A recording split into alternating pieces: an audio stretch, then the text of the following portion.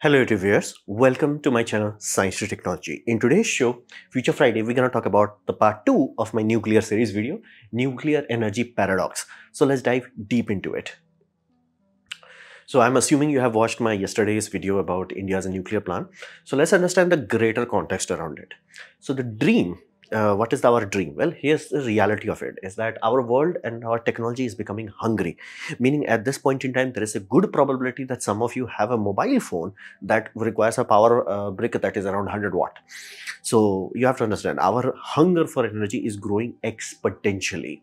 So we have reached a point where we have realized is that current fossil fuel sources is not safe nor cheap enough. Now, safe part, again, depending on what is your context or depending how highly you value global warming, it's still unsafe. Now, like, let's assume you are a country who does not give a damn about global warming. You will still give a damn about it being unsafe. What does unsafe mean here?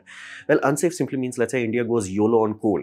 Now, first few years, we're going to have super easy time. Why? Because easily exploitable coal seams would be used, and we're going to have cheap coal. We're going to have a lot of energy. Everything's fine. Everything's dandy. Here's the deal. As we consume that easy to access coal, we have to go through harder to access coal. Price per ton of that coal will start to go up, and then slowly and slowly over time it will reach a point where it's too goddamn expensive. And it will happen with oil and gas also. And in case of oil and gas, not most nations have it, so they have to import it. And USA got a very big bitch slap with this during oil embargo, where OPEC literally choked the oil flow to USA. So there is a serious penalty with fossil fuel. Everybody understands this aspect thoroughly. So it's not safe, and not to mention it's not cheap enough, meaning the more we consume it, the harder it becomes to consume more, and then it becomes like per ton prices goes up, in a dollar per kilowatt hour goes up. So there was a prediction early days that renewable at some point will cross over. Yeah, that happened. So we have realized very early on that we cannot rely on fossil fuel. Fossil fuel was more of a a crux, where it was like, we are learning to run on it, and then we had our own tools for it.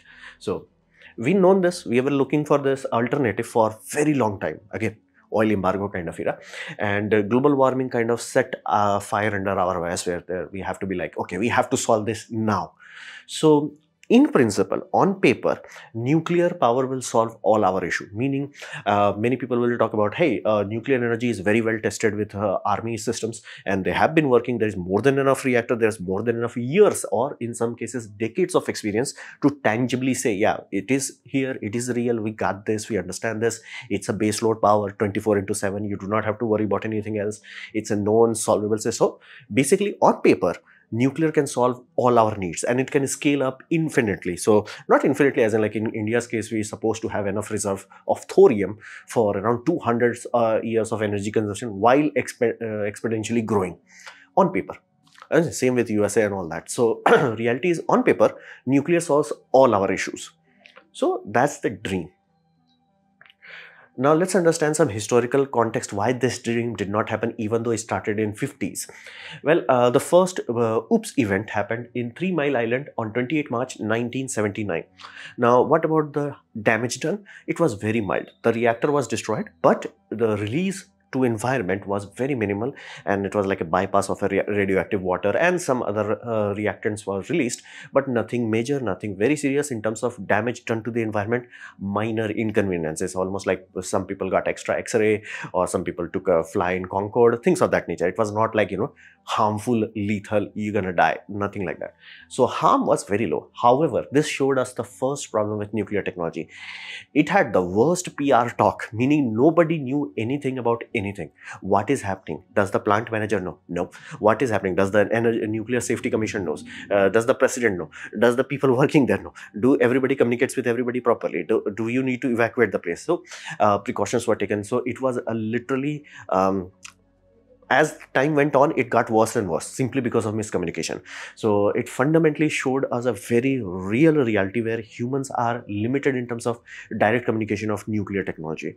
And not to mention, to give it horrified the public, because one thing came out after the investigation report is that scientists and engineers, best of the brightest, because be mindful, this was a national incident, so USA got their best and the brightest there. So it was not like the only plant people. They could not figure out the hydrogen that was being created. Will it gonna go boom, or it's gonna mix with oxygen and turn to water again? It was like literally at that point in time, nation's best and brightest was called, and they could not just answer this simple question. It took them time to figure this out, whether what will happen with that hydrogen. Like there was a serious tension that it could actually go boom. And again, if you look into the communication hazard that happened, it was like, dude, don't say this, don't do this, don't. It was just like a real mess of communication. So it exposed the first weakness in nuclear. It's not simple. It's a very fundamentally complex situation. So it was a minor oops event, but it did show one serious vulnerability. And why did that incident happen? Yeah, because a key had a tag. That tag was covering a red light. Yeah, that's how it happened. One reactor got fried simply because a tag covered a pump that if somebody had noticed that light, they would have like, okay, we had to take care of it. It could have been easily minor inconvenience to, oops, one reactor went away, and not to mention nuclear image was permanently destroyed because of that PR issue. So this is the first slap. Again, you may be like, okay, first we'll learn. Then second big slap happened. That is Chernobyl, 26 April 1986. So not very far from 79. And why did this happen? Well, lot of things actually led to it. So primary reason why it happened, cost cutting. So it was not a mention of like it's gonna happen, like, you know, it will never happen, only this circumstance. No, it was like the design was so sloppy that sooner or later it's gonna happen. And be mindful, preemptive boom events have already happened. In USSR, there was a recorded history of that design going almost going boom. So it was not a matter of time. It was like a sooner or later somebody is gonna reach a point where this event will happen. So cost cutting was really bad. And again, this is the easiest way to understand the difference between USSR and USA. USA had a reactor meltdown, but reactor never breached containment. They had a meltdown, it went kaboom, and there was no vessel to handle it. There was no pressure vessel. It's cheaper. So cost cutting literally made it bad. Now here's the deal. So far is just a oops event. Something bad happened, okay. Now because of USSR ego, they did not take care quickly. Meaning, can this have been handled very efficiently, very quickly? Absolutely. But the politics slowed down it so much that it expanded the hazard to exponentially larger area. Meaning, like that could have things that could have been sorted in hours took days. And again, watch the Chernobyl series, like how long it took people to just agree, okay, something bad happened. Compare that to like, you know, 3 Mile Island. 3 Mile Island is like, okay, something is bad, red alert first, worry about it after later. Which again, with nuclear, you should follow that. And again, Chernobyl is a stark reminder that what happens if you do not. So that happened. Now here's the deal. After these two events, people took nuclear very seriously. Nuclear power plants being cancelled. A lot of nuclear plants went through extensive security modification, lot of training, lot of price went up of nuclear power plants. Even many power plants have been reworked while they are being constructed just to make sure that there is no oops event happening. So a lot of price hike happened. And for a few years, everything was quiet. Nobody was like, everything was like fine. People were like going back to their normal life. Nobody was worrying about it. Until this happened, this boom event. Now, this happened in Fukushima, 11 March 2011. So not that far ago. And here's the interesting part. Now, why did this happen? Again, Japanese ego, and the backup generator flooded. Now, this part personally boils my blood. I have no idea how the heck the world is convinced, and be it people talking about sodium reactors, be people talking about a small modular reactor, or news anchors talking about it. It's like, oh, you can just insert control rod and reactor shuts down. This happened after that. There is a fundamental misunderstanding. There is no off in nuclear reactor. Once you quote unquote turn off, all you do is reduces its energy output. That could be megawatts of thermal output to lower energy state. You do not turn it off. It does not become ambient temperature. It still is a radioactive decaying mess. It's hot. It is hot as hell. And some scenarios it could require cooling for 48 hours. If you are lucky, some designs cooling for 1 week before it's like actually off. And that's what happened here. Something bad happened, earthquake, tsunami happened. Okay, emergency systems like, I got you back. Turns off the reactor. Okay, then why did it happen afterwards? Well, here's the deal. When you turn it off, you cut power to the plant. Now you no longer have power. Now, why do you need power? Here's the deal. Water in a nuclear reactor is not a natural state. It will turn to steam, or worst case scenario, it will turn into hydrogen and oxygen because of thermolysis. So fundamentally, we have to put a lot of water there, as in put water under a lot of pressure so we can circulate it. So water does not boil and we can remove heat. That requires a lot of pressure. Very, very idiotically high pressure, and that much pressure is not even a fire truck pressure. That is like you need megawatts of power in order to drive pumps that are powerful enough to push enough water in the reactor to cool it down.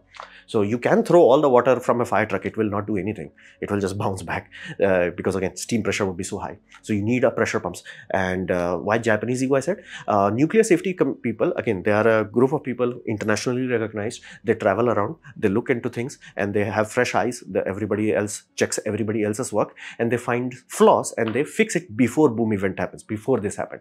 So they noticed in Japan, it's like, hey, I get it, you are short, does not mean the tsunami would be short. Please increase the height of your flood wall. That was exponentially small. There's like, no, there will never be a tsunami that will cross that. A tsunami is like, bitch please. And they were like, okay, what if flooding happens? Because again, that's how it's designed. You have one line of defense, and then what happens after that line fails? What happens second line defense, third line? You're always supposed to have multiple layers of redundancy. So Japanese redundancy was like a tiny wall that was not, that was instead of layer 1 defense, it was layer 0. And all the backup generators supposed to be spread out, meaning you're supposed to have few generators in the basement, few generators on top of the buildings, few in the surface level. So in case of some bad events where hurricane or typhoon destroys something on top, okay, basement 1 is safe. If something destroys the basement and the surface level, top layer would be safe. They put all of them on the background. Okay, nothing bad will happen. Yeah, it got flooded, no more energy to pump water in the reactor itself, and reactor slowly, brick by brick. That's why you may have paid attention to it. It was like, okay, one event happened, okay, now we have second boom, then we have third boom. Yeah, that's why it was happening. So this created a very serious reality bitch slap to us. It's like, first we had poor communication, then we had ego and basically cost cutting. But when this happened, 2011, this was a stark reminder is that we just are not good enough where we can make a system that is absolutely robust enough where it's like, oops, event does not happen. And let's not even talk about the cost of cleanups and all that, because here's the all the profit, all the energy saved, one event destroys it all. One event. To give you a context, this puppy had a suffocus built into it, and that suffocus was built so poorly, or maybe it got damaged by radiation, it was starting to crack. So European Union had to chip in, put boatload of money, as in 1.5 billion euro, to create a second suffocus that is even bigger. That's the world's largest moving structure, and then to contain it. That was done, if I'm not mistaken, in 2016. We are still spending money on this. And here again they had like water, and they're like, okay, water in neutron source becomes radioactive water. Yeah, that water, first they thought we are just gonna collect it, and then slowly they realized, yeah, they cannot connect it, then they had to release it to the sea. That became another hassle just recently. So it's one of those things where we realized very early on in this event, it's like nobody can close their eye and be like, okay, we got this. You cannot do that with nuclear. Now, because of this event, again, nuclear industry got a very harsh wake up, and every power plant went double in price, simply because, again, lot of work was done, especially plants that are next to seas, lot of security checks, double, triple visits, everything was done. Price went low, and many plants, this is the time many plants were killed under construction. They were like, yeah, if we add this cost of like security upgrades, yeah, it will not be profitable. So that happened. So here's the deal. Can we make a nuclear power plant that is safe? Absolutely. Can we make it cheap? No.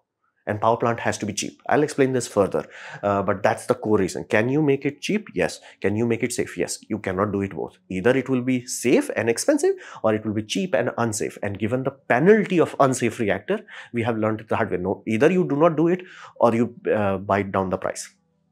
So that happened. So, and not to mention another recurring cost of nuclear power plants is training, proper training. Most of them could have been solved if they had proper training, and that training is expensive. So this is what history teaches us, with 3 big bitch slap, 2 of them really significant slap. So what is the paradox here? Paradox is very simple. The dream in 1954, that was from Robert Downey Jr. Again, those who watched Oppenheimer understand this. Atomic Energy Commission, Robert Downey Jr. literally said this, is that too cheap to be metered. That was the dream. That was the optimistic era, because they had just split the atom, and E equal to mc square on paper, on real mathematical grounds, it's absolutely god tier. It's like, do not worry about power. That's how much power it has. That is factually true. However, as time progressed, as people started to smoking too much, basically nuclear energy, I'm not joking, there was a time they were like, what if we have to make a tunnel, right? Not even like a canal. And they're like, instead of like, going dynamiting, which takes too much, what if we ask nukes to do the job? Boom. They were actually experimented with this, and then we realized very early on that we did not understood neutrons enough. Yes, dear. Take people who have cleared class 12 and just ask them, name the 4 types of radiation. Surprisingly, a lot of them will only able to mention 3 types, alpha, beta, and gamma. Most of them will not be able to tell neutron. And then ask them what actually neutron does. That neutron activation, what does that inherently mean? Even a simple example like water, which you have to understand, is that water has hydrogen. Hydrogen has a basic state. Then it has hot states. Basically, deuterium and tritium, those are radioactive. It becomes dangerous. And if it is ingested, your skin can stop the radiation. But if it's a water contamination and you drink that water, you're dead. If it goes inside you, alpha and beta sources inside you, you're dead. And that's just with that. And with carbon, like graphite, that puppy becomes ludicrously radioactive. So that happens from neutron. And we started to understand that slowly as we started to experiment more with nukes, more like blood loss, more issues, then more we're like, this is not as safe as we thought. This is not as just like, it's just a stuff. No. It's not just like nuclear waste fuel that you have to manage. You have to also manage the reactor itself, the graphite itself. All of those are idiotically radioactive. So we realized very early on, like as in around 1970s and 80s, we figured out, this is not as easy as we thought. So that time we understood that this is not easy. And then we come to the real reality of engineering. Complexity is the enemy of reliability. If you need multiple layers of redundancy to make sure that something bad does not happen, sooner or later something bad will happen. And again, Fukushima was that sooner or later event. So that's an absolute fact. If too many things has to go right in order to be safe, something bad will happen. So fundamentally, we realized very early on, like around 1980s, people were like, this is just not worth it. Because again, at that time, enough stockpile of waste started to happen that it's like, okay, we have to deal with this also. Can we deal with this? Absolutely. It's a known problem. We can handle it. It's just not free. I have no idea how the heck everybody assumes nuclear would be cheap. It's like, oh, we're just gonna like put it inside a rock. It's like, you have to take that rock. You have to study that rock. You have to make sure that there is no water source in that rock. There are very few places that have that, surprisingly so. And then you have to dig it out. It's not cheap. And to give you another context, like spent fuel requires 2 years in cooling pool. You have to cool it for 2 years. Oh, by the way, that was the first boom in Fukushima plant. Why did it went boom? Apparently, if I'm not mistaken, there was some alloy that with the radiation environment, water split into hydrogen and oxygen. Wow. So that's one of those things. So many layers of things have to make sure. You have to make sure the reactor, after you have turned it off, has a heat dumping system. Cooling pond should also have cooling dumping system. It's like, you cannot turn off a reactor plant. Like flat out, if you have a nuclear power plant, it cannot go off. There is no state where it's like, okay, off. It will become boom event if you turn it off. So we have realized very early on, it's like, as a reactor, not as a lab study where it's like, oh, it automatically turns off. It's designed for that. I'm talking a power plant like, no, it's not designed for that. So, and safety is an ongoing expenditure. Can you have a safe nuclear reactor? Absolutely. Can you have it for cheap? No. That's the one core element that I always see missing in every single discussion. It's like nuclear will solve it. It's like, you cannot afford it. It will bankrupt the country that tries it. And here's the radioactive waste management. Like everyone's like, what are we gonna do? Cheap geothermal drilling, and then we're gonna bury it. Can that be done? First, you have to figure out what is the water table there. Because if water touches that, you're dead. So you have to make sure that there is no water there. Trust me, there are very few places that can meet that criteria. And even if you're like, okay, we're going to, in case it's so water is not an issue. Okay, awesome. Can you do it for free? No. Look into the price of the bore wells that is required for drilling that. It's expensive AF. This expensive AF. And that's the whole point. We simply cannot afford this. Like no matter what you do, that whole newspaper from 1950s, we enter a new era, the atomic age, that no longer holds true. We have learned this the hard way, that more time we spend, the more we realize, it's one of those things where it's like on paper it looks cheap, then you're like, okay, now we have to buy this, then we have to buy this. It's like a white elephant project. We have learned it the hard way, that safety is a super expensive thing. Waste management, can we safely do it? Absolutely. Can we do it for cheaply? Hell no. So these two things, you have to ignore one or the other, only then you will say nuclear. It's like, can you pay for it? The answer, harsh reality, no. So that's the paradox of it. We did not knew enough. Where it was like for example, if you looked into my last video where I was talking about India's sodium-based fast breeder reactor, they knew that, because that reactor is designed as a breeder, we are supposed to pull things out of it. It was designed with 4 passive cooling system, that after you have introduced a coolant, basically after you have shut down the reactor, quote unquote, controller rod have been inserted, you have shut down the reaction, then it will still require like 30 days of cooling. So they have passive system, meaning no electricity, it will still physically able to dump the super hot sodium to a sodium to air heat exchanger, and then you're gonna dump, like even India's hot weather is like only 60 degrees Celsius air, and you're talking about like 400 to 500 degrees Celsius sodium is gonna dump enough heat that it can easily cool itself off. Like 8 megawatt of thermal heat can be dumped off by one setup. 4 of them are there. So that's what we have learned. Like, can we do it? Absolutely. Can we do it cheaply? No. So that's the paradox of it. That's why every time you have been hearing the same thing and it's never done, that's the same point. It's like nobody can afford it. So why can't we afford it? Well, this is where things start to become like actually clear. It's like the competition has changed. The world has changed a lot from 70s. It's not 1970s anymore. So to give you a context, solar energy, I'm talking about the total unit energy that it actually produced, not it could, produced, went into the grid, measured. 1300 terawatt hour.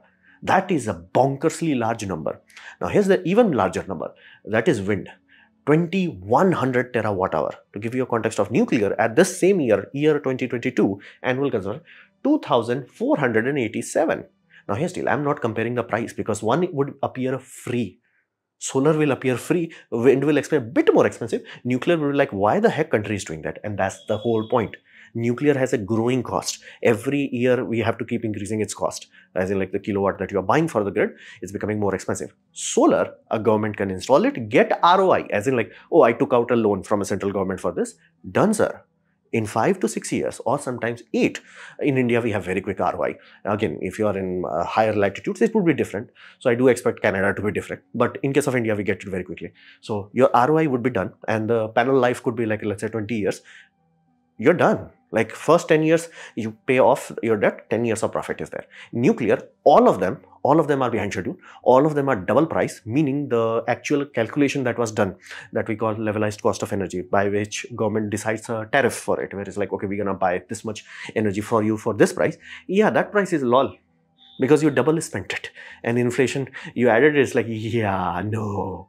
It's just bankruptcy. It's basically you are running on bankruptcy at that point in time. So that is why, because of innovation of solar and wind, it's slowly reaching a point where even France is like, yeah, we really have to go to wind. Because again, it sounds awesome on paper, where it's like nuclear.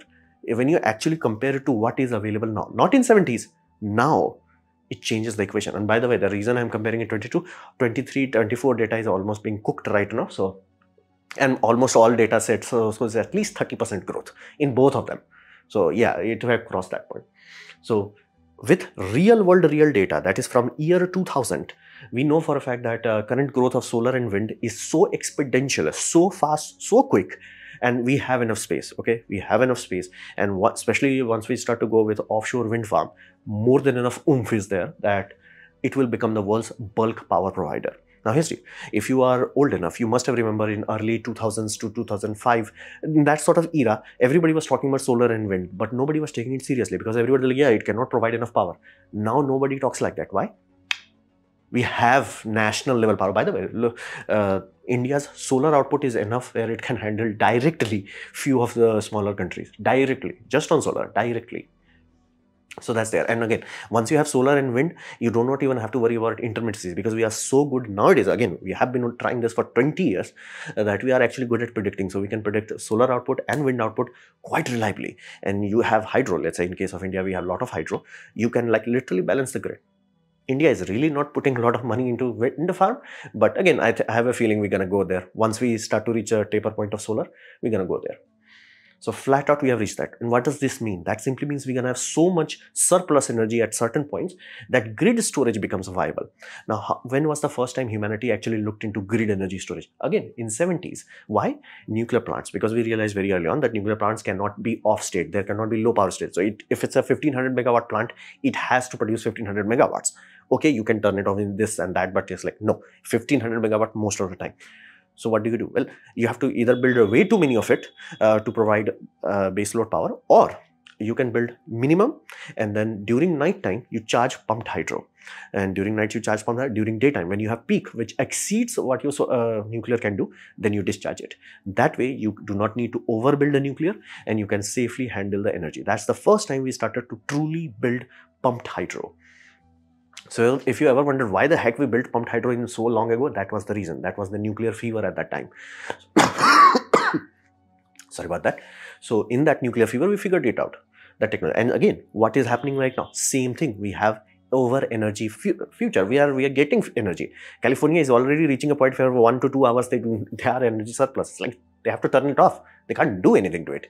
So that is making a reality where grid storage is viable economically. Where it's like, hey, we're gonna buy cheap energy during the peak time, sell it during the night time. We have been doing this from 1970s, so we know it works and it does not destabilize the grid. We have experience with that. So more and more people are looking into it, and as grid becomes more efficient, more powerful, more HVDC links, the less hassle we have to deal with. So this is happening right now. So no longer, oh, nuclear will provide. It's like, bro, we crossed that threshold. We crossed that threshold. Where it's like, and again, nuclear is always assuming that no oops event happens, because one oops event, all the profit that you have got will be gone. So same thing, nuclear safety cannot be cheap. Any Tom, Dick and Harry tells you, oh, nuclear safety, go to a hospital near you, especially any large hospital that has a radiological department that deals with radioactive stuff. Ask them how much money they have to spend just to get the license for that. It's bonkersly high. And again, they have to be that cautious. They have to be that secure, because there is a scenario where you can have like oops event where it's like somebody left out some radioactive stuff and it caused havoc in society. It has happened. We have learned it the hard way. That's why it's so secure, so absolute. Nuclear power plant, even the small modular reactor, it would be expensive AF. To be fair, Rolls-Royce people who are working on that, they were very clear on that. It's like only army can afford it. You need 24 hours security on that. So flat out. Now here's the deal. If nuclear is so bad, how the heck army is doing this, right? That's a real world. Like USA is going all in with nuclear. India is building nuclear powered submarines. We have built one, and we're gonna slowly reach a point where we're gonna build nuclear powered aircraft carrier. Why? Well, here's the deal. Army does not need to show ROI. Return on investment is not a requirement of them. It's almost a sunk economical system. It's like you create a budget, you expect all of the branches to pay back, but you do not expect army to pay back. It's like, it's an insurance premium. We understand it. That's how we plan the budget for it. And again, is there a benefit here which is priceless? Yes. For example, how much money will you pay to get your aircraft carrier from A to B? If you are using diesel-based system or a fuel oil-based system, you are expecting 40 to 45 km per hour speed. If you are expecting nuclear, you can touch 60 km or 65 km per hour. What is that advantage worth in a warfare? Short answer, priceless. Shut up, take money. That's why they get shut up, take money. $13 billion for an aircraft carrier. That's the whole point of it, super carriers. And again, India is surrounded by two naughty nations. One, we have China, another we have Pakistan. We have to have a powerful navy that can handle these two puppies. So we need to invest in it. That's why I am very happy that India is investing in core technology of the nuclear, so we can develop whole thing, whole supply chain from start to finish on our own. But if Indian government says, we're going to use this to power the country, yeah, we're going to starve to death. So flat out, power plant has to show return on investment. It cannot be just like, oh, we take out billions of dollars from central reservoir and then we charge even more. Like there is a reason I'm not talking about power plant prices. It's stupidly bonkers. And if you fail to pay the profit, which again, if you double the price, the what we call allocated cost is lol, flat out, it will become a debt on government, which again, almost every country is realizing right now. For example, in 2022, this year, there was a serious drought. Almost every country suffered from it. France suffered very weirdly for it. Why? Yeah, they realized that nuclear power plants drink the river, and they already had a drought condition. They had to throttle all their nuclear power plants. If they didn't, they would have boiled the rivers away, or whatever remaining was there. So they had to throttle in peak loading time. So we are learning the hard way that nuclear on paper sounds awesome. When you actually do it, it's like, oh, okay, I have to spend this, and I have to spend this, and I have to be dependent on this, and then I have to do this. Yeah, that's the reason why it's never ever cheap. So if anybody sells you a weed where it's like, oh, it's cheap, slap them. Because there is a priceless aspect to it. That's why people will pay for it, willingly, knowingly. Power plant is not that. Power plant has to be a for-profit instrumentation. This is for profit. 5 years of ROI is done. It's achieved, done, take it and go home. Right now, India has many gigawatt scale solar farms and many more under commissioning. China is also going YOLO on it. So Europe is going YOLO on offshore wind farm. That's the primary reason. It's cheaper. It's cheaper than coal. It's cheaper than any other source. So, and practically you can scale it up. We know for mathematical reality right now that we can keep scaling it up. And there's a lot of technology that is under the construction right now. Once they start to, even quicker ROIs will start to happen. In nuclear, even more price will happen. So I have no idea. It's like, oh, we're going to have insert the control rod. It's like, that's half of the battle. After you have inserted the control rod, you have to cool it. And that requires energy. Lot of energy. Or unless you're dealing with sodium, where the sodium itself is so hot that it can have a convection motion to air where it can dump it. Water cannot do that. So if it's a water-based reactor, I've not seen any design that is passively cool enough, so to say. So that's the competition reality of it. It's like, can we do it for boom boom devices? Absolutely. Can we do it for energy? No. Our world consumes way too much and way too quickly. That this works. Solar works. People are putting solar on their home. It is that good. Like we used to dream in 1960s where we're going to have like a nuclear reactor in everybody's house. We have it. It's called solar. That's today. So what about the wisdom aspect of it? Here's the deal. We had this same sort of fever dream with hydropower. If you are old enough, you must have remembered there was a craze of hydropower. It's like every school textbook talks about hydro dams as like they do not have consequences. Only pros, no consequences. But here's the deal. Time bitch slapped us hard. We learned it the hard way. Like here's the deal. When we were building dams, we knew that dams will dry out rivers. We were not taking it seriously. It's one of those things like an engineer gave us like it's gonna dry out a river 10% annually. Who cares? Because again, 10% annually does not mean that much. But after 30 years, that means your rivers is like, whoa, what do you mean the power plant I built based on this river disappeared? Yeah, that's happened. We are at that stage right now. That's why you do not hear people talking about let's build more mega dams. There was a craze for it. It's Three Gorges Dam and all that. And the reality is very serious. Again, China went all in. They went anal on basically building a lot of dams, and the output was even their own hydrologists warned them, do not build this many dams. They're like, we're going to build dams, we're going to have renewable energy. No. In year 2022, it became the first year in their thousands of years of recorded history when Yangtze River dried out. That's the first time in their and they are very proud of that. They have unbroken history of thousands of years, and this is the first time they have to actually write down, yeah, the river dried out. Because again, every engineer warned them, like, it will dry out. The more dams you build, it will dry out. Same thing. And it's very hard to explain it to people, especially if they have studied the wrong detail in school, where it's like, dam has no consequences. Like, it has to be taught in the school, where it's like, if you build a dam, it will increase evaporation. Once you increase evaporation, not only the downstream will dry out, the upstream also dries out. So over time, what happened to the water? Disappeared. What happened to the water? Disappeared. So, and you're going to be relying on weird monsoons to handle it. So we have learned this the hard way, that our short-sightedness on the dam projects had a penalty, and we are paying that penalty right now. So we have to learn this. Where it's like, I'm saying European Union, we're gonna do deep geological, storage of the nuclear waste. Awesome. Who's paying for this? Yes, who is paying for this? Drilling down is expensive. Drilling vertically is ludicrous. Building chambers down deep, yeah, that's super expensive. I'm not to mention you have to do this in an area where you have no water. Water table cannot touch these sort of things. So, and you may like, what if you have encasement? Yeah, water is one of those things that cuts through mountain.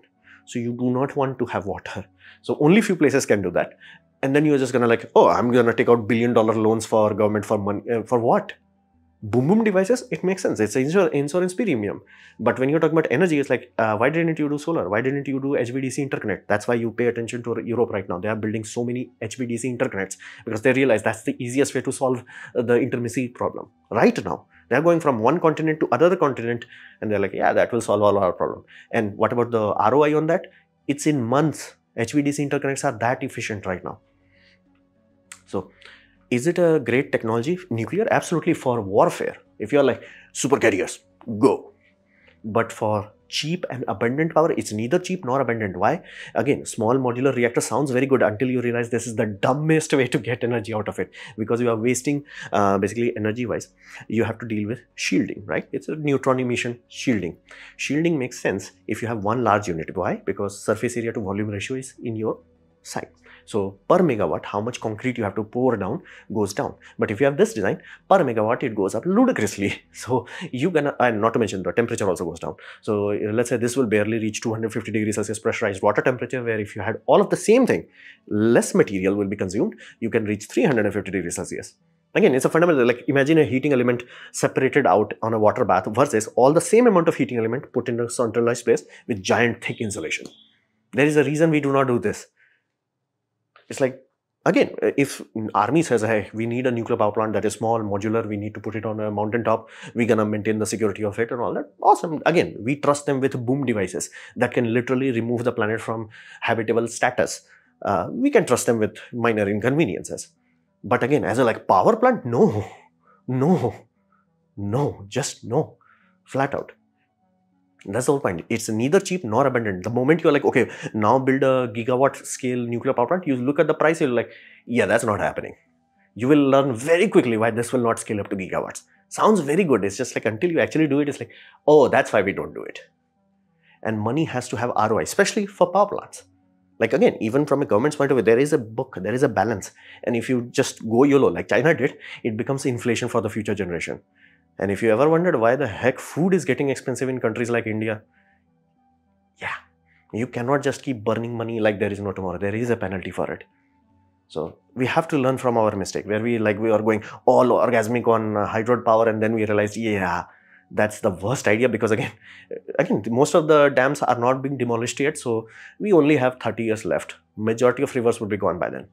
2022 gave us a gentle bit slap. Wait for 2045. That will be a strong bit slap. So either we learn from it or we just like, oh, what if we take more loans to drill this and then we're going to do this and then we're going to do this. And it's like, and then our children would be like, why the heck food cost $5,000? So that's the whole point.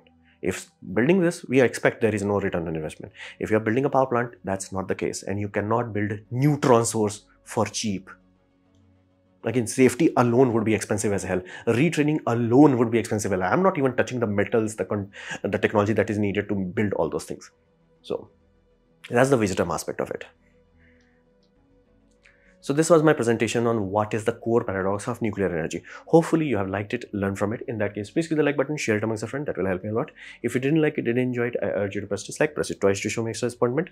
Please leave a comment because I do try to reply to all of them. Subscribe, press the bell icon if you're free, and as always, thanks for watching.